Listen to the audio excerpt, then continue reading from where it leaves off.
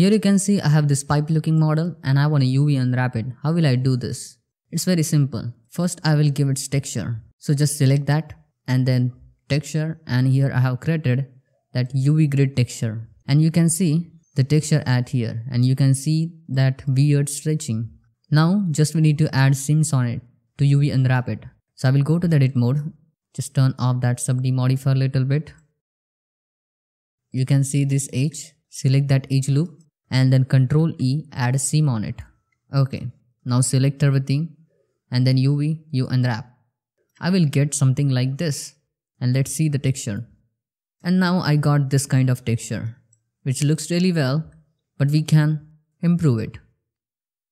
So now just I will take it and then Shift D to duplicate it and keep it at here. Okay, now we will add more seams on it to properly UV unwrap this texture. What will I do? I will select this corner edge loops as like this corner rings, and then Ctrl E, mark seam. Then here also you can select these rings and then Ctrl E, mark seam. And just take the symmetry, so we will get those seams to this side also.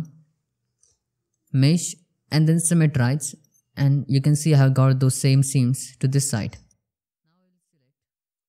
Now I will select everything and then UV unwrap, and you can see the texture which I have got at here. This looks way better than this one.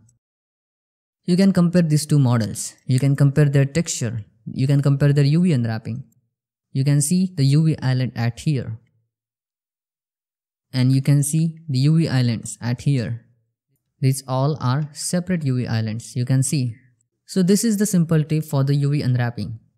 If you want to UV unwrap any kind of pipe looking model, then just break its UV islands. So it will be more easier for you to pack these UV islands. You can see easily you can adjust the scale, you can pack them, you can do anything.